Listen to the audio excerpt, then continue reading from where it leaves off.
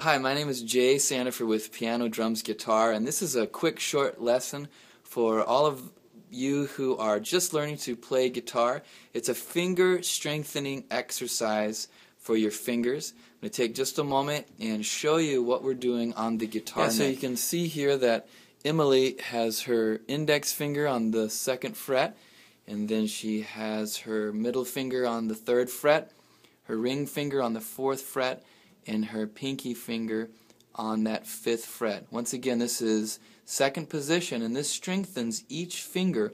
Notice she's using the 6th string or the fat string, and you can just barely see her thumb back there. So try this if you're looking to strengthen your fingers. Like I said, hold it for a minute at least, and you don't even have to make a sound. You won't drive your parents crazy with this one.